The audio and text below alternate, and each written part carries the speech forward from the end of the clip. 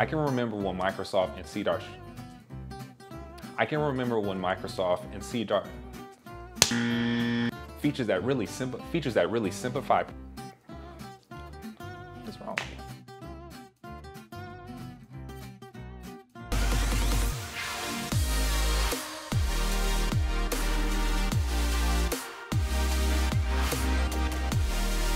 What's going on, guys? I am back, another day, another video. So let me ask you something. Have you ever asked yourself the question, how can I become a programmer? Me personally, when I was coming up, I never asked myself that question. Programming and/or development was not even a blip on my radar.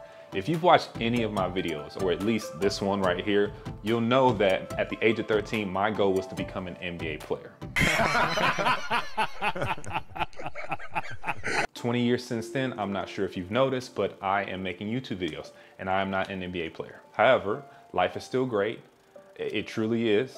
I don't have any regrets. You know, it would have been nice, but it's still great. Interestingly enough, since I didn't grow up wanting to be a programmer necessarily, I didn't have a plan to prepare myself for it. I just kind of stumbled into the field. And while that's not the most ideal way to find a career, I think that my road travel can help you. And that's presuming that you also want to be a programmer. So now I know you're asking, how can my road travel? Well, I guess technically you're probably saying, how can your road travel help me as a programmer? Well, since you asked me, my road travel can help you avoid the useless pit stops on your road to becoming an A1 programmer. And yes, A1 is a term I made up. For whatever reason, it sounds elite to me. It's kind of like A1 steak sauce. Like, it just sounds official. So that's kind of where I'm going with that. You know, when you're going after something, it's useful in knowing what to do, what steps to take. I would also say that equally beneficial is knowing what not to do. Today, we're going to mix in a little bit of both, what to do and what not to do. So I would say that the first thing is to identify the type of programming that seems interesting. Think about the type of programming you could see yourself doing. I would say that this is critical because there are a vast number of areas that you can find yourself getting into. Areas such as iOS development, macOS development, Android development, web development. Quite frankly, there's just a lot to develop, and that can be overwhelming. As I stated before, I didn't really plan to become a programmer. What I did know was that I like computers, and my father, he used to work at a store called Micro Center, and I would occasionally go to work with him. During those times, I'd spend most of my time running around playing computer games. Truth be told, I wasn't really running around that store. It was more like a brisk skip, so to speak. I mean, I was like 8 or something, so yeah. I was skipping around the store. Now, did I think to myself, yeah, would it be cool to make this game? No, I did not think that to myself because, again, I wasn't trying to program. I was just running around that store. However, what did pique my interest was what a computer was capable of doing and what it was capable of outputting. It wasn't until my sophomore year in high school that I took an HTML class. And from that point on, while I was eagerly and naively prepping for pro basketball, I found another interest along the way. So as you can see, I kind of ran into my interest later on, which I think it cost me a little bit because I wasn't able to cultivate and develop my skills from an early age. I believe it was Malcolm Gladwell's with The Outliers that talks about the 10,000 hour rule, which basically says that, you know, the most accomplished individuals in their field have spent about 10,000 hours developing and cultivating their skills before they're 20.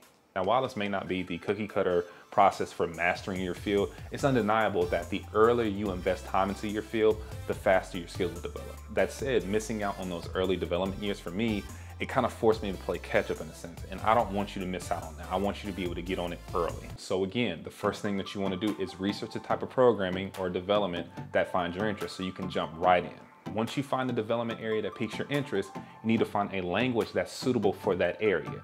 And this can kind of take you down a rabbit hole because it seems like at this point they're developing a new language like every year. Because there are so many languages, I would recommend looking at languages that employers hire for and/or languages that are brand new or on the cusp. Now, I'd imagine that it's pretty obvious as to why you'd want to look at a language that employers hire for, because you'd probably like to get a job. However, another reason that may not be so obvious has to do with language support. In my experience, languages that are widely used in the workplace are also heavily supported by the creators of that language. And that makes sense. People who create languages understand that if their language is widely used in the workplace, it needs to be consistently monitored and issue-free. Their goal is to maintain and add as many clients as possible. So they're gonna make sure that their language is top-notch, as well as provide solid documentation for that language. So just to recap, we've covered 2 items so far. Number 1, think and research the type of language you could see yourself doing, because the earlier that you start investing in that language, the more it'll pay off later on. Number 2, after you identify the programming area of interest, find a language suitable for that language, because you don't want to pick a language that you can't get a job in. Because at the end of the day, you know, being a programmer is cool, but if you're kind of like a homeless programmer, then you don't want to be that person either, I would say. Just my opinion. After you've done that, I'd imagine you'd probably be pretty tired. So I would recommend like taking a nap or something like that. But after you get your rest and wake up, the next thing you'll want to do is try to figure out how you're going to cultivate the skills to become the programmer you want to be with the language that you choose. My first real experience in honing my skills came in college. And again, I think that's too late. There are tons of resources that you can access that will jumpstart your programming education. And I'm always a fan personally of online sites. I've particularly used the paid ones such as Udemy and Pluralsight. I've had really good experience with these sites because they offer a variety of options. And personally, I think Udemy is the strongest for me at this point because of the amount of material they provide. Also, they have like these random sales where normally a $30 course will be like $10. And for the amount of material you get in this course, $10 is going to be a steal. One of the reasons that I'm a huge proponent of online courses is that they allow you to go at your own speed. You can go as fast or as slow as you need to. Also, there are a vast array of teachers to present the material. I've purchased online courses that were good, but the presenter style wasn't quite as effective as I like, while other presenters make the learning process fly by, thus making the information easier to process. You could also go the route of code boot camps. Now, personally, I've never attended a boot camp, but I have met people who have, and it seems to be really effective. So I've met individuals who were teachers, decided that they wanted to change fields, they signed up for a code boot camp, and within 3 to 4 months, they were actually able to get a solid gig. From what I gather, code boot camps are effective because of the amount of intensity and focus with which they're teaching you the language that you're trying to learn. You essentially have professionals teaching you the ins and outs of a particular language.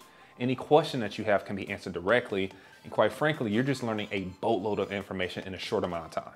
I've looked around and it seems like code boot camps can be a little pricey, but given the amount of material that you're learning, I think it's well worth it. My last recommendation will be to simply read as much as you can about the language that you choose and the programming area you desire to be in. You want to stay up to date as much as possible. Languages, for example, like C# are constantly updated, and with each new release, there's going to be new features that you can take advantage of. Features that simplify previous operations and/or tasks. I can remember when Microsoft came out with C#6, and they came out with string interpolation. Now, prior to that, everyone, well, at least everyone I knew, was using string.format. Once I learned about string interpolation, I never looked back. It made the code so much cleaner, so much more readable, especially when you want to use expressions inside of a string. You don't want to be that developer who's still using old or deprecated methods to get something done when there's a new feature available that makes it far more efficient to use. Because in the end, overall, that will affect your speed and the potential of you getting hired by future employers. Employers appreciate devs who are involved with their field outside of work, even if that's just limited to staying up to date or aware of information regarding your field. I mean, it's really beneficial if you can identify a new feature that can enhance a current business process. Just constant general awareness can go a long way.